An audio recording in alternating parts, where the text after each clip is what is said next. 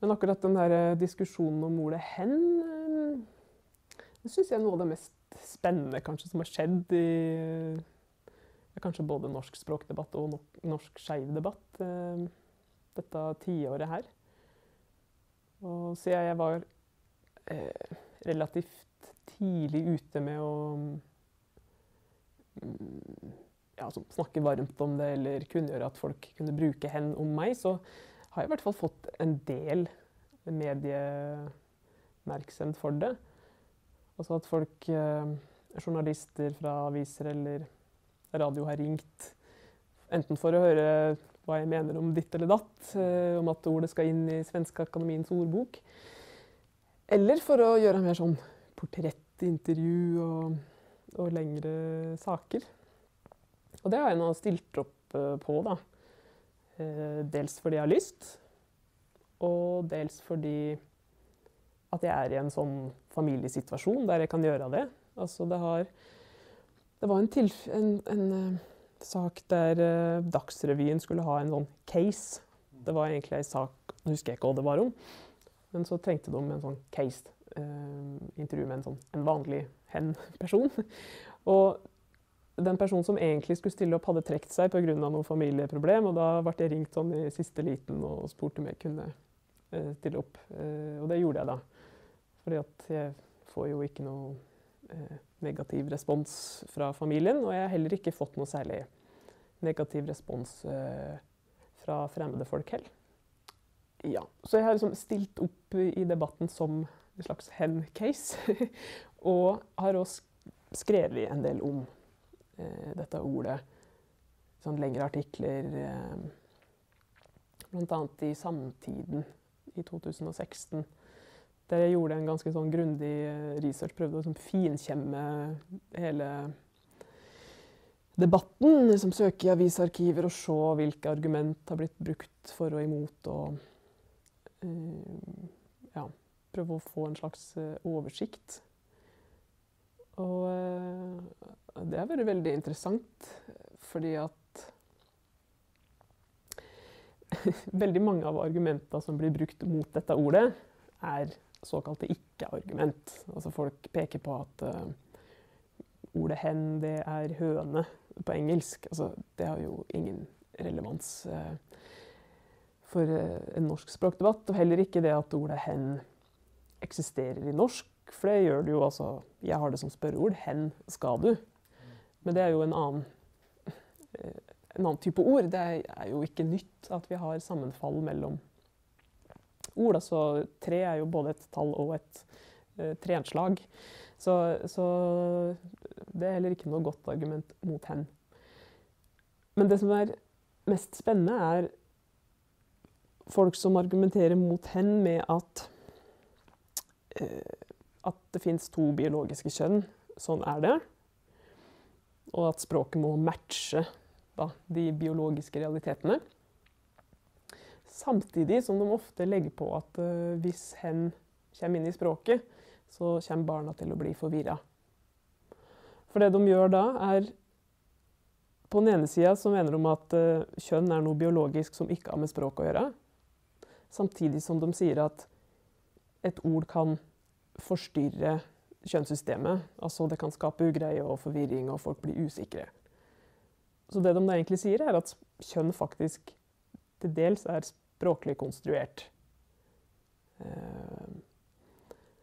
Og det vil jo da sammenfalle med det veldig mange hen-tilhengere sier. For de sier jo gjerne at ja, men det finnes flere kjønn enn 2, så da må språket matche den realiteten. Og så sier de at, at språk kan forandre verden. Da. Vi kan bruke ord til å kanskje ikke akkurat at et enkelt ord kan fjerne diskriminering. Det er det ingen som har hevdet så vidt jeg har sett. Men en kan gjøre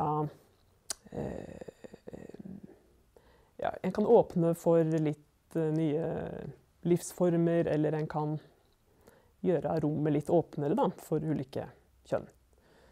Og da er det jo et fellestrekk mellom både de som er for og imot, som mener at språk faktisk kan endre verden på en eller annen måte. Så er jo forskjellen da de som mener at det blir endret til det bedre, og de som mener at det blir endret til det verre. Men ja, sånne ting har jeg kost meg med da. Fordi at dette er jo en helt ny type ord i norsk. Vi har jo et språk som er rigget til med 3 grammatiske kjønn, bortsett fra Bergens dialekt og riksmål, der er det 2 kjønn. Men vi har et system der vi har som han og hun, som er kjønnet pronomen for personer, og så har vi det. Men det er jo ikke et ord vi kan bruke om andre mennesker. Det blir veldig objektiviserende. Så det å få et pronomen som hverken er han eller hun, eller objektnøytrum, det er en slags revolusjon, vil jeg si. Og det virker som at det holder på å gå seg til at de verste protestene på en måte har stilnet. Det finnes jo noen som fortsatt mener at det er et tulleord, og at dette er noe som den hjernevaska staten tvinger oss til å bruke, og så videre. Så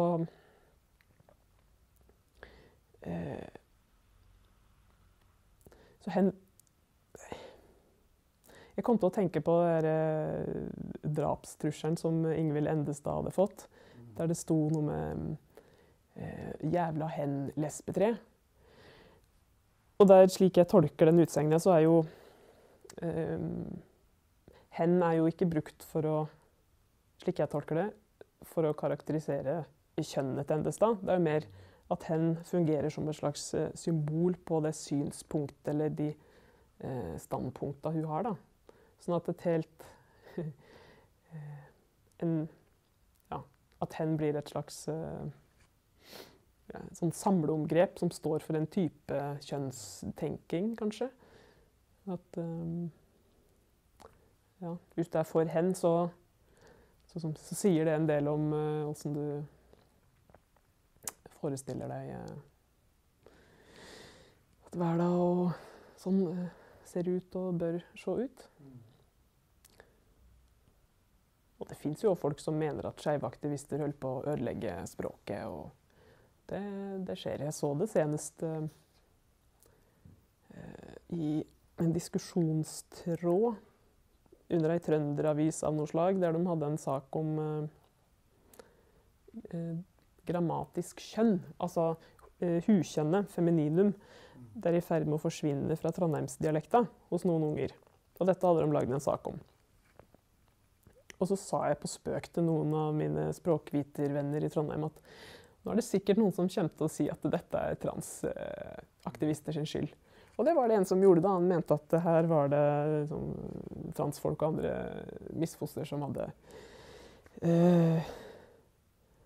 at dette var en del av deres aksjon da, for å utslette kjønn. Og jeg tenkte, ja. Hvis skeivaktivister hadde hatt makt til å fjerne en grammatisk kategori fra trondheimsdialekta, så hadde jo det vært veldig imponerende. Men jeg tror nok dette handler om helt andre ting enn skeivaktivisme. Men som et eksempel på hva slags holdninger folk har til skeiv språkaktivisme, så er det jo ganske talende da. En tror at nå skal det bli forbudt å si hun og han, og vi skal avkjønnes, og det er det jo sikkert noen som mener også i det skeive miljøet, at bort med kjønn. Men de fleste transpersoner jeg kjenner for eksempel, bruker jo enten hun eller han, oppfatter seg som mann eller kvinne, og vil at folk skal få avgjøre det selv. Så i starten så prøvde jeg i en del intervjuer å rette opp da, det inntrykk av at nå skal vi utslette kjønn, og hen skal ta over for hun og han. Men jeg har gitt litt opp. Jeg tror at de som er i stand til å ta det poenget, de har skjønt tenkinga, og de som tviholder på at nå skal språket ødelegges, de får ikke gjort noe med. Så